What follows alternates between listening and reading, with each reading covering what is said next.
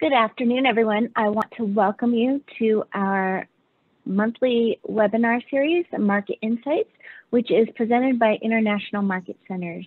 IMC is the parent company of our gift and home markets, which are the Atlanta market, IMC High Point Market, which is designed on High Point Market by IMC, the Las Vegas market, and our new upcoming digital Juniper market. I'm Kimberly Porter, the Senior Programming Manager for IMC. Today we have Market Insights, the next golden age of design, and it's in partnership with Business of Home. And I want to introduce Kaitlin, and Kaitlin, I'll let you take it from here. Amazing. Thank you so much. Thank you for having all of us today.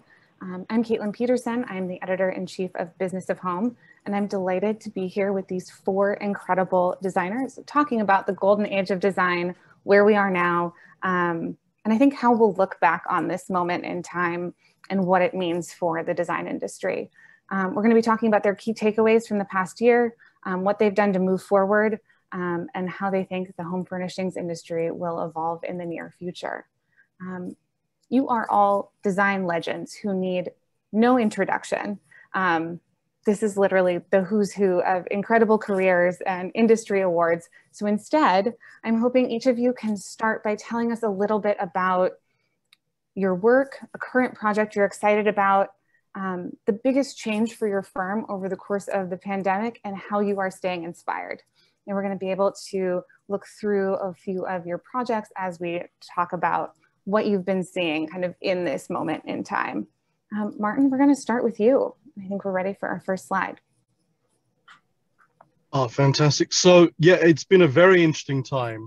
Obviously a lot of new beginnings, actually, I guess, for all of us in a way, learning how to live through a pandemic, how to work through a pandemic, and still going through the aftermath of the pandemic.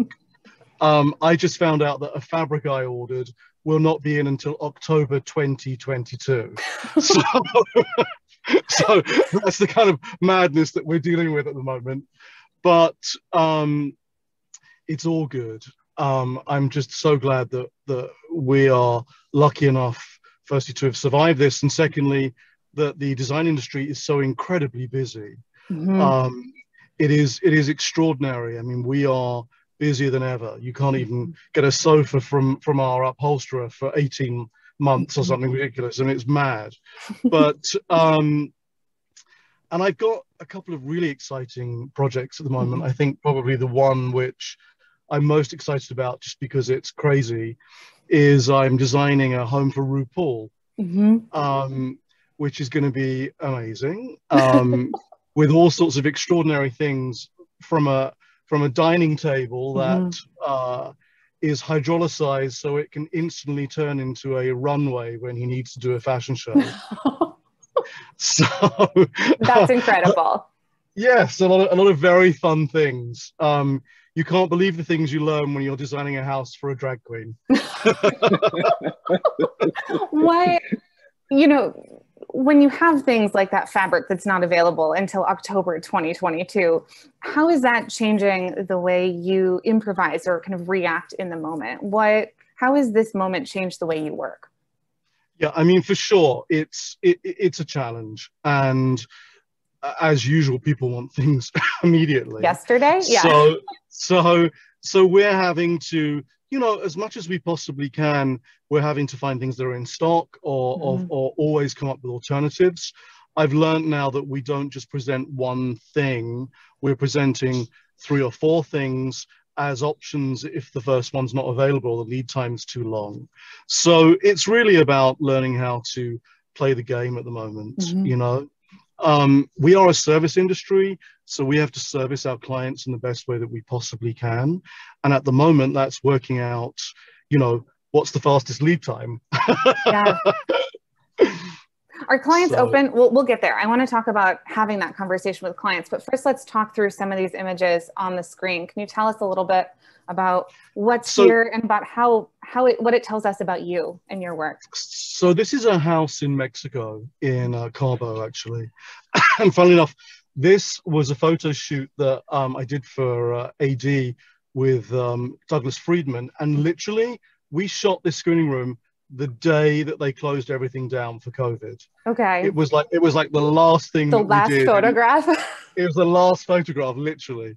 But so this is a very fun house for an extremely well-known businessman. And in the screening room, I wanted it to have this kind of Mexican flavor, but be super comfortable and kind of have humor. You know, I think humor is such an important part of decorating and such an important way to show people's personalities. So this room has a great collection. I think it's 16 vintage Mexican movie posters from the 30s, 40s, and 50s that are really comical, actually, and sort of set the tone for this vibe. But I think it, you know, for me, it says comfort is first. So for instance, those giant sofas that I put into this room, there's 3 tiers of them, are all 5 foot deep and 14 feet long. So they're incredible areas just to curl up and cuddle. Get lost you in, know, right? And get lost in and have the dogs on there and your kids and everything. You know, for me, modern luxury is comfort. And doesn't matter the style, even though, you know, we've got this sort of Mexican-y vibe going on in here. It's not about the style, it's about what it feeds you, how it makes you feel. Do you feel comfortable? Do you feel welcome? Do you feel a sense of place? And that's hopefully what this translates. I want to see now in our next slide, we've got kind of a different kind of sense of place. It's a little bit brighter, airier. It's a different kind of fun and enveloping. What was the brief here? What did you want to achieve? I mean, fun is always the lead word that I want in my designs. This is a dining room for Kylie Jenner. And this was sort of custom designed using shades from one of her makeup kits. And, you know, obviously her makeup has made her $1 billion. So we wanted to give a nod to that within the interior. And so each one of the leathers for these chairs was custom dyed to match a lipstick from her makeup kits, and then sort of ombre around the table.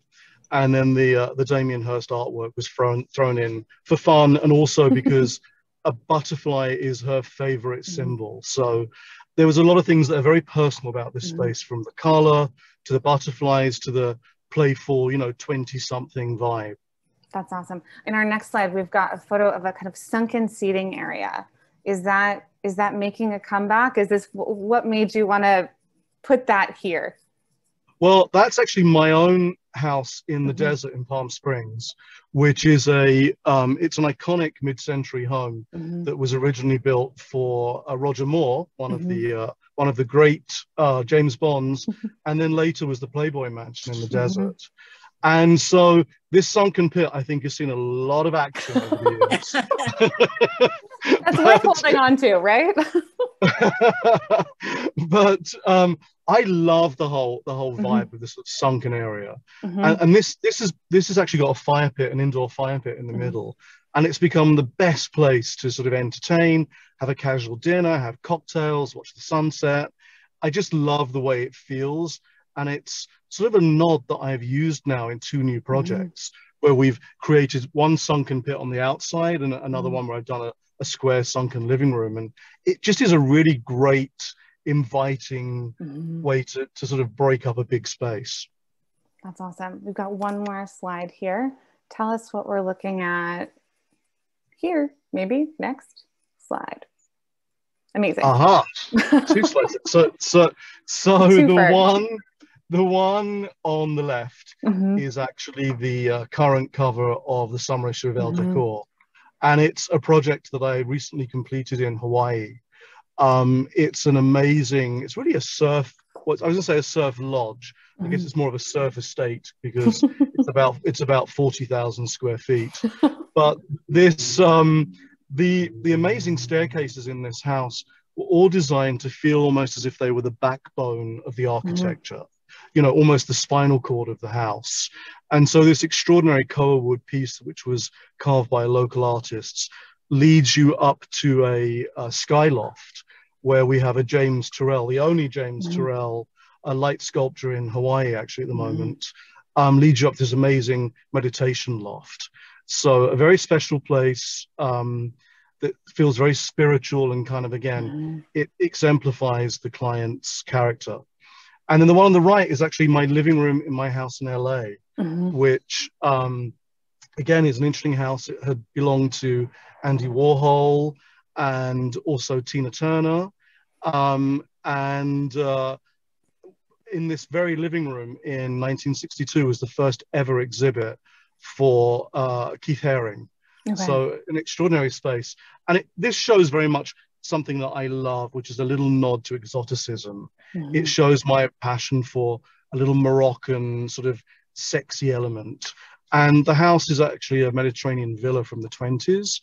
And I think that that Moroccan touch always adds this sort of glamour level to these houses and makes them, again, sensual and sexy. And hey, who doesn't want to live somewhere sensual and sexy? That's perfect. Alexa, we're going to pivot to you next. What have the past 18 months been like for you and for your firm? And what has been kind of one of the biggest takeaways for you to kick us off? Well, it's been crazy. I borrowed a phrase from my husband when it began and was talking to my colleagues on a Zoom call. And I said, we land the plane or we crash the plane. There is no plan B. And, we just kind of fingers crossed. I didn't furlough anybody. And we just kind of held on for the bumpy ride. And actually, some people left the industry, period. Which, like one of my colleagues who I'd been with for 20 years just decided she, wanted to move on. Like everybody was kind of taking stock. Right. Like, who do I want to be? Am I doing what I want to do? And some people left and some people stayed.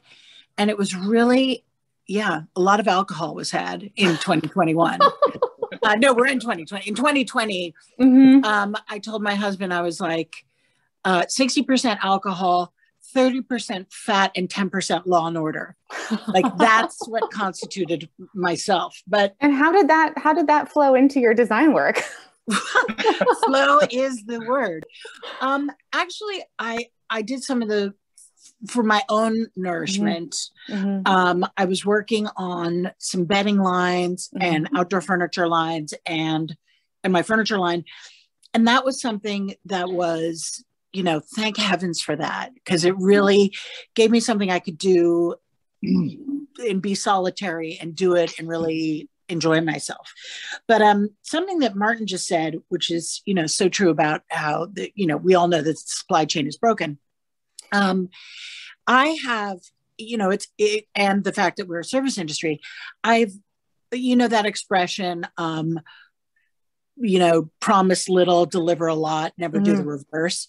And sometimes I hate telling people, this is going to take 8 months. But now that it just is so universal, I feel like I'm learning better how to just, be frank about it and not try to dress it up or apologize for it. Like, it's okay. It is what it is. And we will always have delays, even when the supply chain is reconstituted.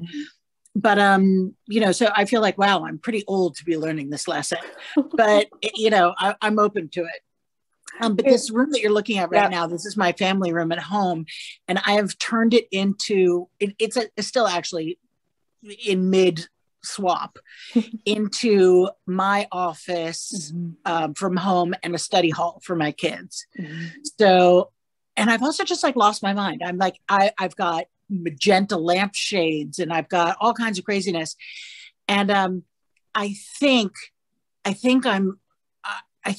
gestational period where we were stuck has left me yearning for fantasy and being okay with allowing myself to partake. Nothing's too crazy for me anymore. I want joy and happiness. I love, Martyn, what you said about humor.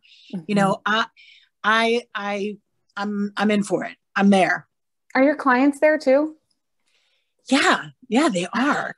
And I'd long been bemoaning the fact that people didn't want walls, that they wanted open concept. So there's a tiny little part of me that's glad that we all need desks now, because it means at the very least pocketing doors.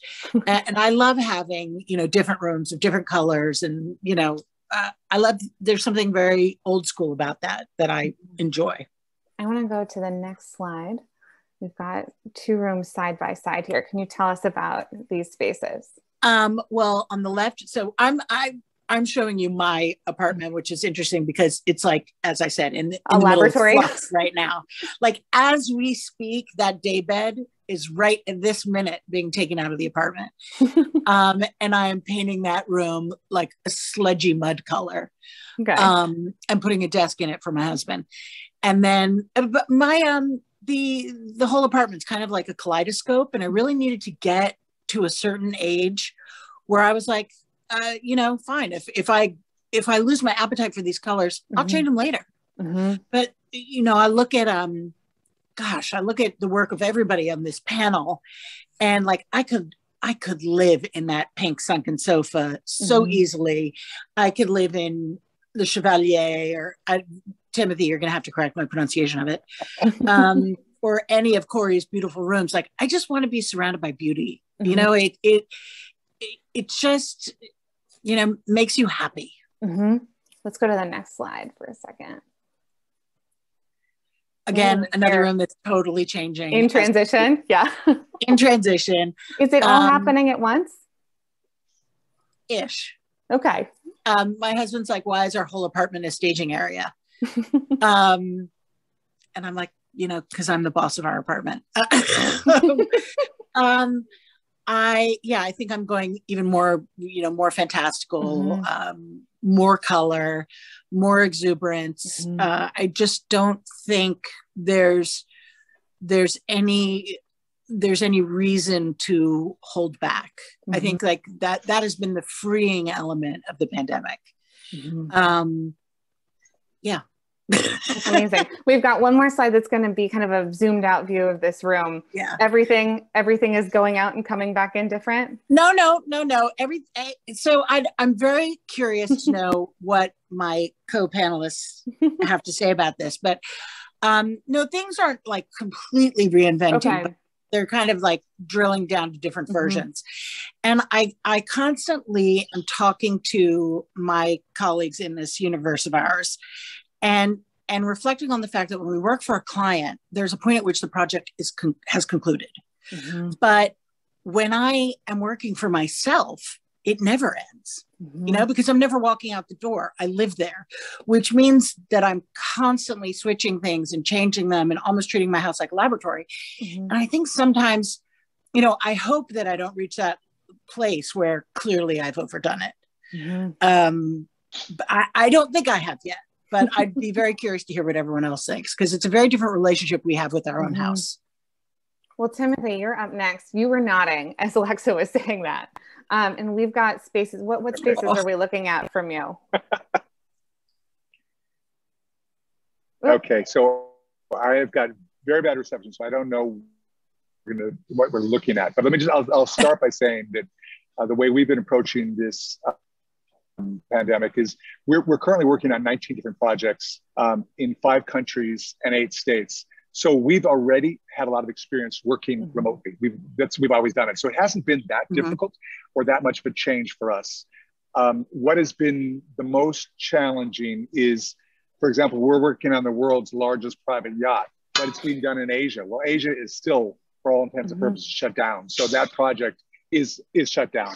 Our projects in Europe and the Middle East actually started up again in the winter. At least those are going. And in the USA, we probably experienced the same boom that every other design firm in the US has. So that's been really great. This photo is a photo of the way I live, which is a mess. There's always spills and dogs and things like that. And this is some of my fabrics and rugs for a collection I did for perennials. And I really believe that what we've really learned during the pandemic is that people really don't want to make a trade-off between how something looks and how it performs. We've spent more time in our homes than ever. And so we really want to be able to live in houses where we can really live in them and make a mess and not make it the end of the world. So this is my dog Winston, who tends to get in and eat brie and make a mess wherever he goes. So this is that's what this picture is of. We have another puppy, I believe, on the sofa on the next slide. We've got okay, yeah. Well, I love sofa. dogs. So, so this is a project we did in Brentwood, and I think this is an example of a room where it was the living room, and the client really said, I don't want it to be a typical living room. I want it to be really a library filled with books, filled with the way we live, and make it feel sort of cozy, almost like a den, as opposed to a living room. So that's what this was about, and really all about strong use of color. Man, I think nobody got to see that image. If we can go to the next slide, please. Maybe. Maybe that was there we go. The library, yep. Living room as library with a wonderful dog. And then the next image is we've got another kind of immersive living space, social space. Okay, I'm not seeing it yet, so we've got a new kind of a neutral sofa with the green, with all of the shades of green pillows, and then you can see through to that. Yep. Bright green cabinetry in the kitchen. So again, this is all about color, and it's again about practical comfort. Mm-hmm. So this is a coffee table where the outer edge is soft, where you can put your feet up, and then it goes to a hard surface. The chair on the left is a recliner.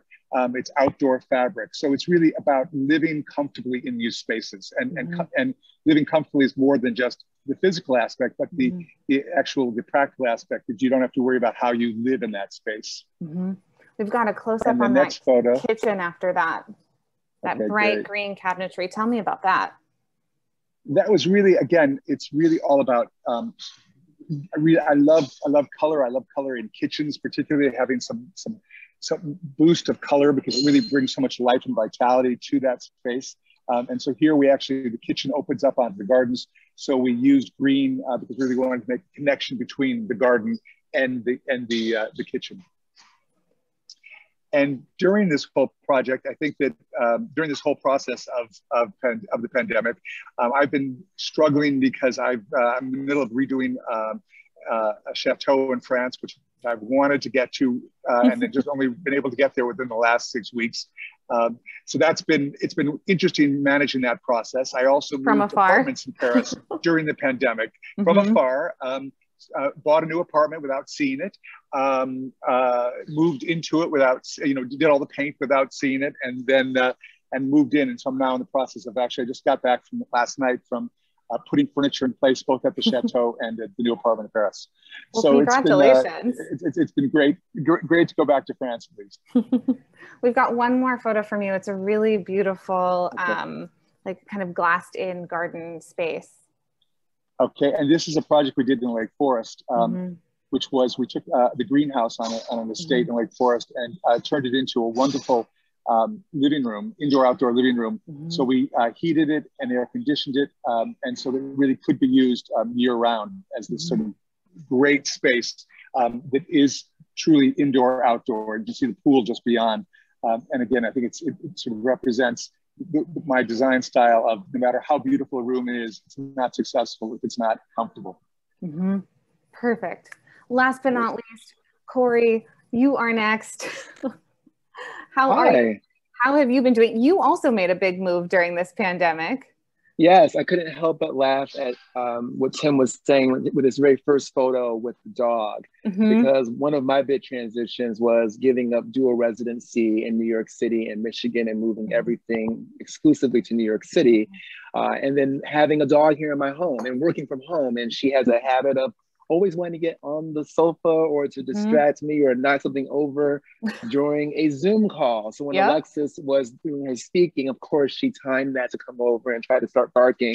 So if you saw me grimace on the camera, guys, it is not anything that Alexa was saying. I love your work, Alexa, you know that.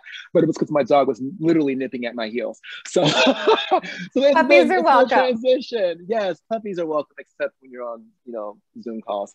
But yeah, it's been a fantastic journey. It's been a fantastic voyage.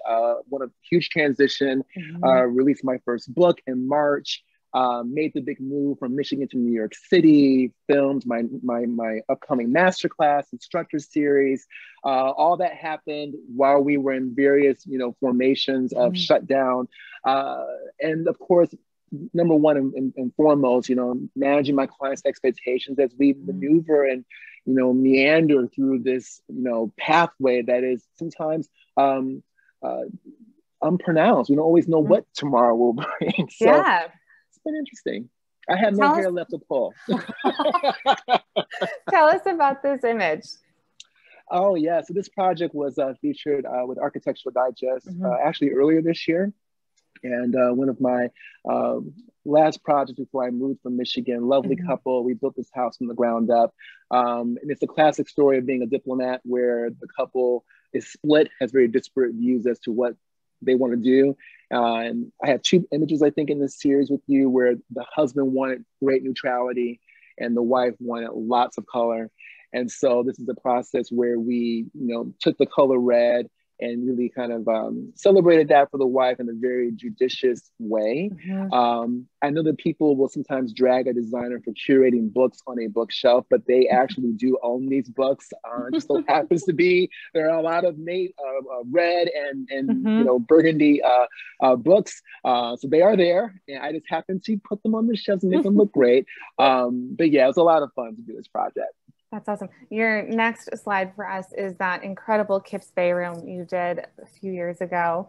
How does this space make you feel kind of after the pandemic? And where does that fit into kind of the design world today? That's a great question, Kaitlin. When we do these projects for Kips Bay, and I know that Martyn and Alexa and I are working on Kips Bay for next month already. Oh my God. We're not given a lot of time to concoct these creations. We have literally weeks to do it. And so with 2019, when I was given this gentleman's space, I wanted to redefine it and make it into a ladies' library because I really believe that women run the world and they are the cradle of civilization. And a lot of times, wives need their designers. Let me put it this way. I work with clients who have very interesting relationships where the husband and wife have a certain dynamic. And I enjoy being the advocate for the wife to say, you know what, I believe she needs a ladies' lair or a ladies' library. I'm going to give you a gentleman's study at this end of the house. And I want to design this space for her. And then she takes me out to lunch after the meeting because it's like, she knew that she needed that space. And I felt good being that advocate for her. So this ladies' library was kind of like that prototype of what the woman of the house, the woman in command, her business, raising children, like I said, running the world. What does that space look like in the 21st century? I feel like having this moment for, a quiet moment to yourself resonates even more after 2021 or after 2020, which is pretty amazing that you were able to kind of put this out into the world right before that. And now this is where we all need to be. I've had so many clients now ask for a ladies' library. So many husbands now saying, give my wife a great office space because she needs to run her business or run her firm. And so we've been doing a lot of those. And speakeasies too. Also places to drink. we've got a bedroom from you up next. Okay, let's check it out. Is this maybe? It's got kind of that green, like layers of green and. There we go. Is this the negotiating couple who were bartering on color, or? No. This couple was pretty much, they were very congruent in what they wanted to do, Kaitlin. They wanted this guest room to really be a wow factor. So while their personal principal bedroom was much more neutral and soft and serene, they did want to get more adventurous in the guest room, which I thought was rather funny. Like, you want to sleep in serenity, but you really don't care what your guests sleep with. But I'm just kidding. We did want the space to be fun and vibrant and sexy and vivacious and, lots of pattern play.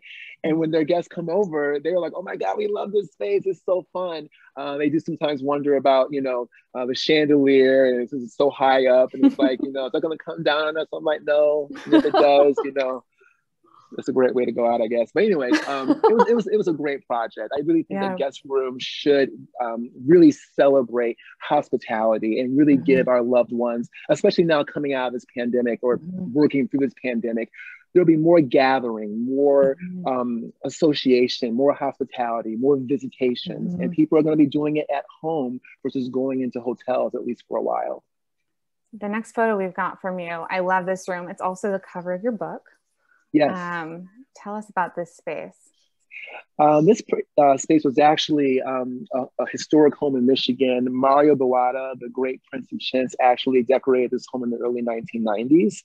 And so I came behind him and renovated it in the early 2010s. And what was funny about this project is that we lacquered all the millwork, this beautiful navy. And that was a bit of a sell for the clients to kind of take historic millwork like this and go for this bold color.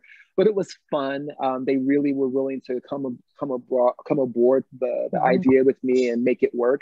But what was interesting about choosing this for the front cover of the book, it was really decided, by our wonderful publisher at Rizzoli. They have an eye for what catches the eye, and this was the choice that everyone agreed upon. That kind of mixed in color and pattern and the vibrancy. So it was a lot of fun.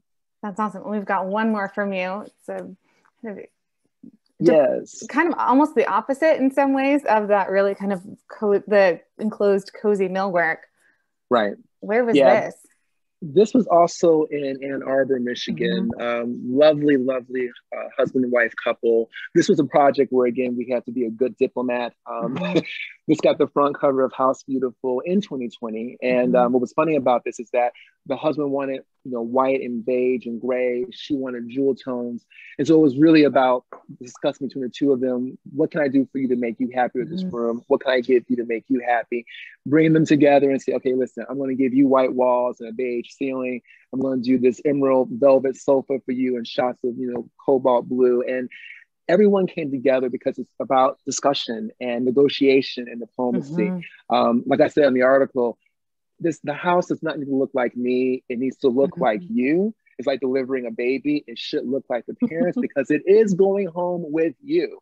And so this project, I think, really reflects this lovely couple and their very disparate personalities when it comes to taste and color and tolerance for pattern. Oh, this has been amazing. I want to ask you guys about what you're experiencing now and kind of get everybody together talking here for a minute. One thing that's really interesting is, I feel like so many, you've all mentioned really shifts in some ways in client behavior. And I wanted to know what's changed about the way that clients are making decisions, about the way that clients are buying, and how have you had to adapt in response? Does anyone want to jump in first? Well, I think that they are very surprised at how long lead times are. I mean, lead times have always been difficult. We just ordered some outdoor furniture and we're told that it would be delivered next March. I think Martyn can put his fabric on it in October. Exactly. People are just shocked by that aspect. And I think the most difficult thing right now is managing their expectations, as Alexis said. And just really sort of being very honest with them about that. And I think, exactly as Martyn said, going with multiple options so that they actually do know. We check all lead times before we present them. So we know that and what is supposedly available, but it's amazing how many times you will present something that you checked in the morning and by the time you get back in the afternoon, it's out of stock. So I think it's really about going with the flow right now. Is that, I think the clients are also very grateful. Grateful to be alive, to have such problems. There's definitely frustration at lead times, but I frequently feel like as I look into their eyes that they're frustrated, but they're like, I know how fortunate I am. And I'm going to talk myself down off this ledge because there's no disguising what we've all just gone through. And being a good fiduciary is about more than just managing our clients' finances. It's also about managing their emotional, and their expectations as to what we're going to deliver for them. And I think as long as the clients are informed in advance We've actually rewritten our letter of agreements, and we've mentioned, you know, you're going to be paying a significant amount of freight charges. There will be extensive lead times. We may not be able to install the house right when you want it. It may be about when everything comes in, when we're available, when it's safe to come into your home, when it's safe to travel. We need everyone to be humble and willing to be flexible. And honestly, Kaitlin, to your question, in the interviewing process, if I'm sensing that the client's going to be difficult along those lines, if they're not willing to meet us, you know, in the middle and be a real partner, I've been saying no to a lot of opportunities because of that, because it is a not lifelong. Look, it should be a lifelong, but at least a few years long worth of relationship. And life is short. I've already lost all my hair. I have nothing else to pull out. So let's keep it nice. I put out an ask on Instagram to see what I should ask all of you since you're all here together. And I got a question from a designer that I really loved, you know, kind of in line with the sourcing delays and, you know, clients responding to that. They also wanted to know really how you are sourcing these days, and how you stay inspired. Like, what does discovery look like for each of you right now? Martyn, can I start with you? Yeah, it's been very interesting because, you know, I'm usually on a plane at least once a month, traveling around the world, visiting different projects and purchasing everywhere I go, much to the horror of my accountant. And of course, I just got back from my first vacation in 18 months. So literally for 18 months, we've kind of been having to sit still and not do anything. And so travel is usually my number one inspiration. But one of the things, obviously, that I've found to be very inspirational is via social media. I mean, without a doubt, Instagram has been amazing. Pinterest has been amazing. You know, you deep dive into these things, and sometimes you're gone for a couple of hours, not realizing it, but you come out with so much information at your fingertips, which is amazing. I mean, it's really the way that we're designing forward. And so that's been a great addition to the way we stayed inspired.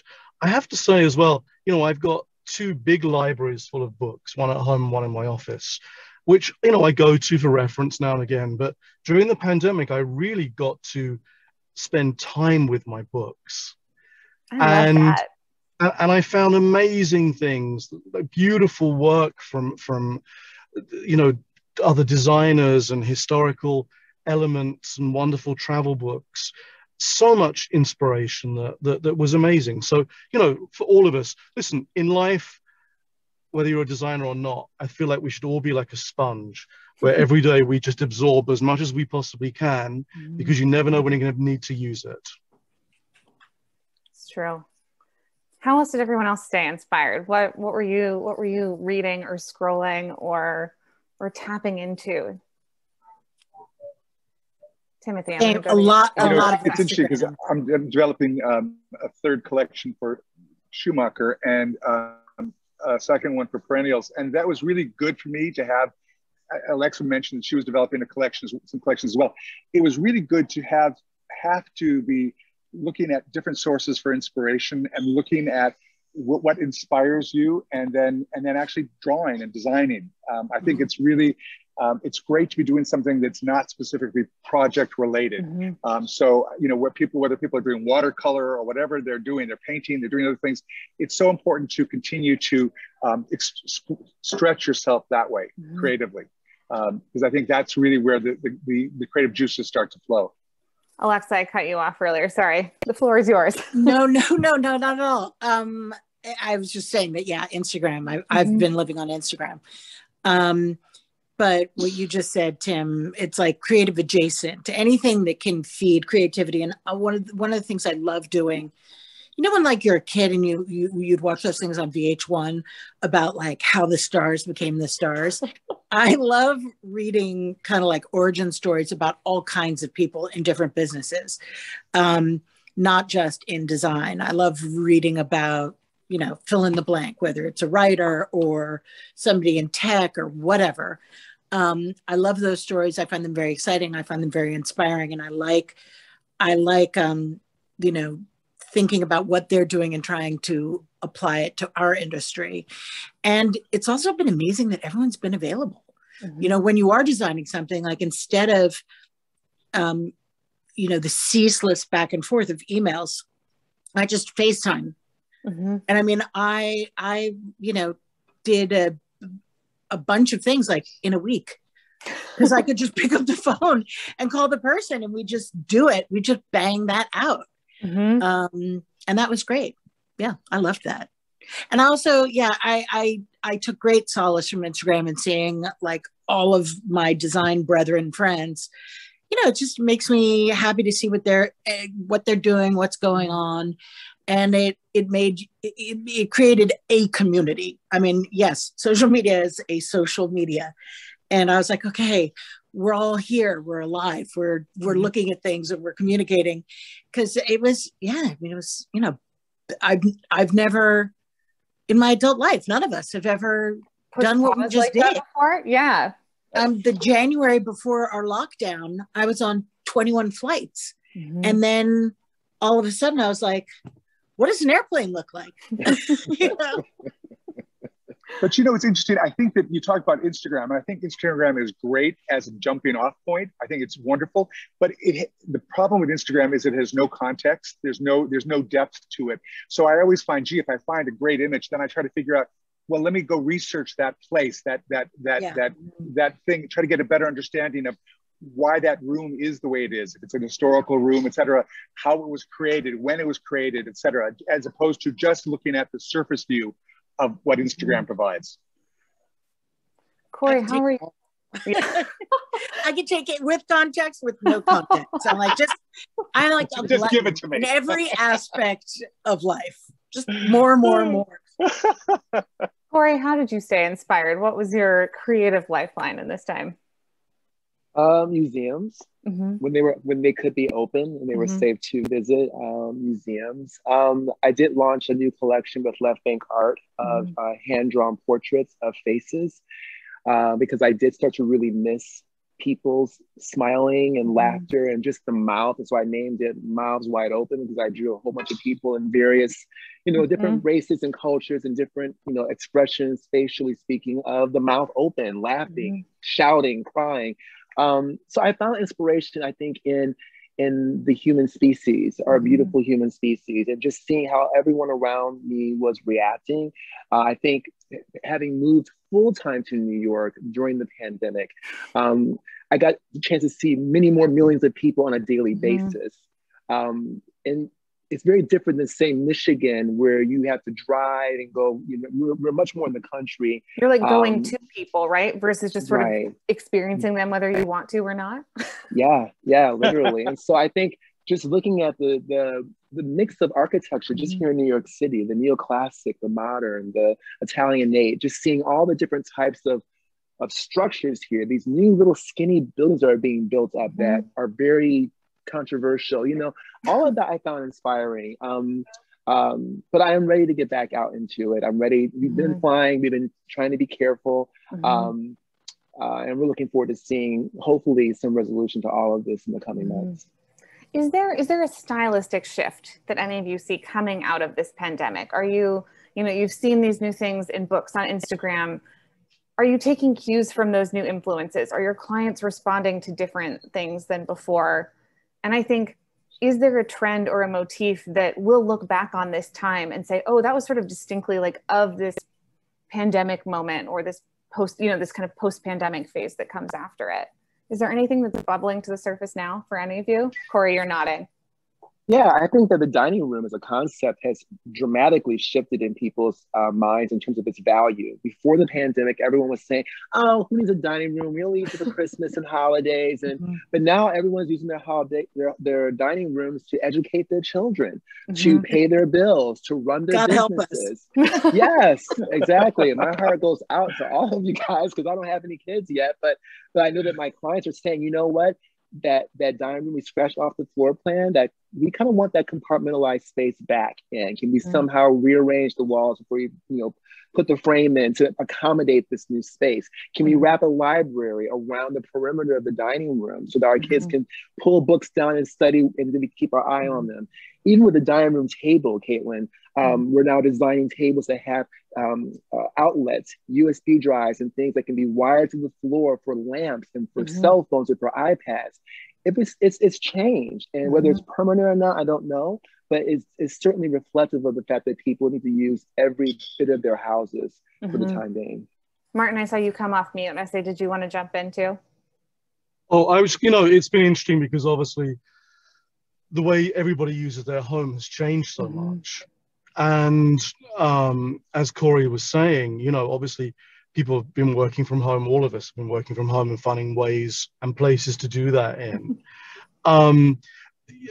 Two of our recent projects, though, funnily enough, all want spaces designed that are for Zoom. They want to make sure they've got like special areas where they've got perfect zooming backgrounds and setups, The light which setup is and perfect lighting. I mean, I'm used to that for so long that, you know, working with the Kardashians and people where you had to add special lights in the plaster and the ceiling so they look flawless when they're filming. So we've been used to all those weird tricks along the way.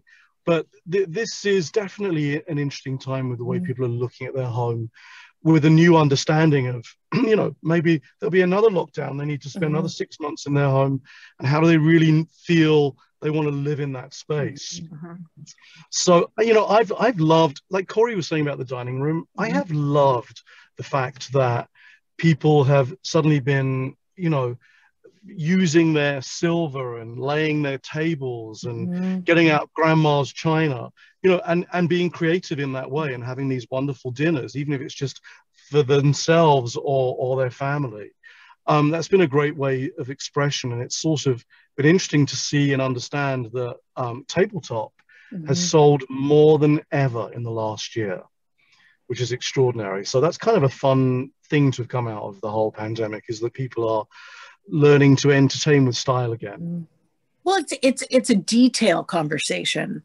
If people think about their house and, oh, I want this amount of seating in my living room or these certain attributes, now they can get granular.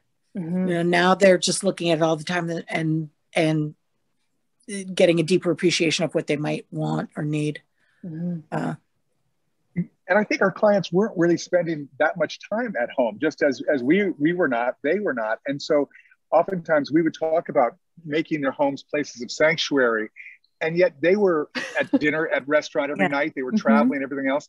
And I what's been really heartening is getting phone calls or emails from clients saying, you know, all those things you told us that we needed in our home, we're now actually experiencing. And you're right, we really appreciate it, because they are using their home in a new way that they hadn't before. So I think that's really wonderful, that clients are beginning to understand the importance of their home and how it works and supports their needs. And some of my clients do not intend to go back to work physically in the same way that they did before. They're going to have a modified existence, which is sobering. Like, wow, this is forever. We got some scars here. Yeah, this is permanent. I feel like clients are also somehow becoming more decisive because of the shortages. You know, we can't get foam, we can't get frames, we can't get this, we can't get, you know, Martyn's fabric until October. There's some other stuff, Martyn, that I'm trying to get from your collection that I can't get right now either. It's the new reality because of what we're all going through. And so I feel like clients are now becoming much more decisive. It's not like when I say jump and, you know, let's please jump. They're now saying, no, let's jump. Let's spend the money. Let's get these orders in. Let's get those CFAs. Let's get that approved. I'm like, oh my God. Look at how proactive you are. I am no longer dragging you to the water to drink. I love it. So I'm hoping that is a changed behavior that will hopefully, you know, go far beyond this moment. Is that a response in some ways to, are you explaining the process differently? And so they're like, oh, we've got to jump. We've got to jump. You know, have you changed the way that you're talking about that piece of the project in a way maybe that you will keep in your process beyond this moment? I'm telling clients, I'm using the term EOD, end of day, everywhere. Text messages, emails, or 7 days. I need a response within 7 days. I need an answer by end of day. I need this because you have 2 chandeliers in stock. If you want one, I need an answer end of day. And so they're responding. It's not like intrusive. They're like, no, I get it. I have the money available. Go ahead and charge because it's going to be gone because I'm not the only decorator pulling from this inventory. So end of day, 7 day turnaround. Jump. Love you. I'm like, we had a question from the audience, and it was, what digital ability or technology did you find or more aggressively employ in the last 18 months that was so consequential that you can't picture the future of your business without it?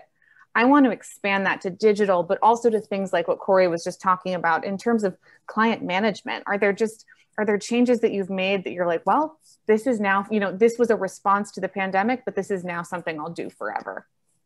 I do more renderings now, many more renderings, because it just, it's gives so much information right then. And if I can't go over and sketch it for them or show them the various things, just show them what you think would look best and then let them respond.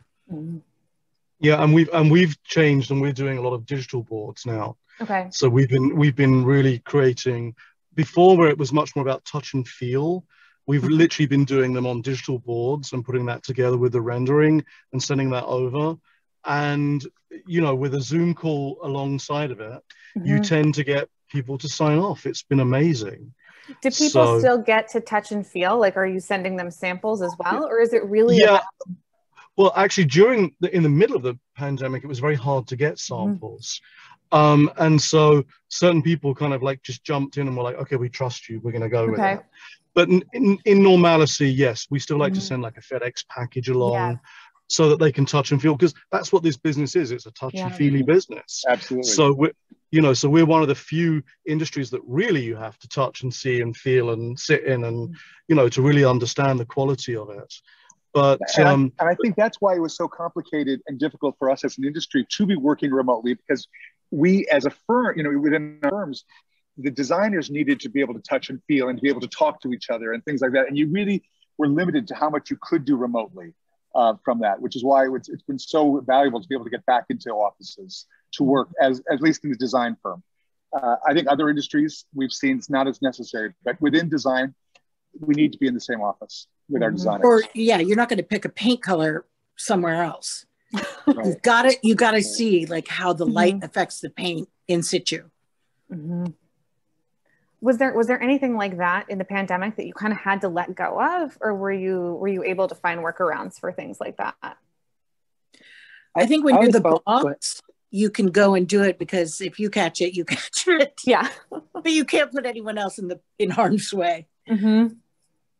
I was always loath to ask clients or builders not so much builders and contractors, but I was always loath to ask clients to take a picture for me or take a measurement or to go on site and do a FaceTime with me and do a panoramic. I always felt like, oh my God, I should be the one doing that. I only trust my own measurements, and I want to do it myself. But now, if I can't get on a plane to Canada, we're doing a lovely project in Toronto. I can't get there because the border is just now opening literally this week. So you're having to rely on the client's eye and say, please triple check your measurements. Show me where the 1/4 of an inch is at. Take a picture of the, I want to see everything, but again, telling them we're a team. I'm here for you. Please be an advocate for me. I'm all about accuracy. Can you please, I want to impose, but I need this measurement to make sure this fits through your front door. You don't have to fire them. But I think it actually makes it that.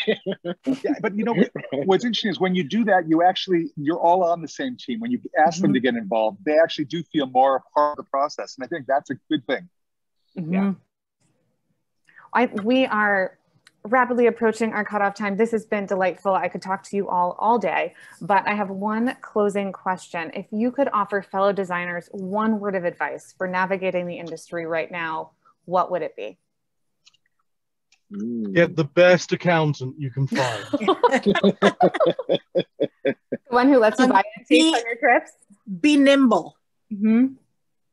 There's more than one way to get things done, and you can figure it out if you put your mind to it. I would say always keep pushing yourself to learn and to grow. Don't live your life in autopilot. Oh, and Corey, wait, what was yours? I would say be humble and check your egos at the door because no one cares. That's what my husband says to me every night. No one gives a damn. Check your ego at the door. Thank you all so, so much. Any parting words? This has been such a delight. Thank you all for making time for us. Thank you to IMC for hosting us today. And thank you to everyone in the audience. You've been an extraordinary audience, and thanks for joining us. You've been a fantastic moderator, Kaitlin. Thanks for having us. Yeah. Thanks. Be well, everybody. Love you. Bye, guys. Bye. Thank you. Bye, guys. Thanks.